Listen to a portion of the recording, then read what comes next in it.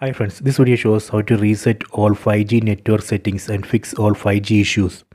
Go to settings, tap on the settings up icon, go down, tap on general management, go down, go to reset, tap here, go down, tap on reset mobile network settings, tap here, tap on reset settings button, tap on this reset button. This reset operation is safe. It will not delete any data from your phone. It will not delete your photos, videos, contacts, anything. It just reset only the mobile network settings. That's all. Tap on this reset button. Done. See the message, network settings reset. After this reset operation, we can close this. Then again go to settings. Tap on the settings up icon. Go to connections.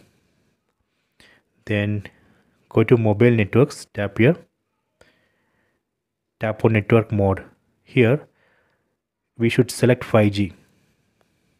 Okay, then if you are outside home network, you can enable data roaming. Okay, then tap on network operators. Ensure that this option has been enabled. Here we should enable this select automatically. Go back,